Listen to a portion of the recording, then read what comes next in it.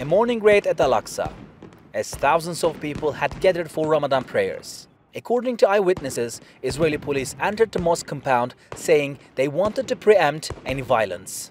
I was there when the clashes happened. We were all worshipping inside the mosque, and the Israelis are the ones who attacked first. Our people were already prepared to confront them. But Israeli authorities say Palestinian youths struck first, hurling stones at the officers. Dozens of worshippers have been injured by rubber bullets, stun grenades and batons. Hundreds have been arrested. Turkey has condemned Israel's actions as unacceptable, saying it is concerned by the increase in tensions in recent days. In a statement, the Foreign Ministry has emphasized the importance of protecting the status of Al-Aqsa Mosque, especially during this sensitive period.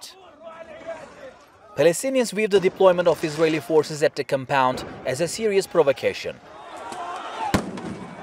Last year, weeks of protests and raids at Al-Aqsa during Ramadan escalated into an 11-day assault on besieged Gaza.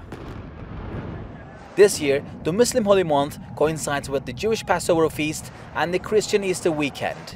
We are in the month of Ramadan, and the Israelis must give consideration to this holy month and avoid any provocative actions. Israel has signaled a desire to de-escalate tensions, but with an accompanying warning. We are working to calm things on Temple Mount and throughout Israel. At the same time, we are prepared for any scenario.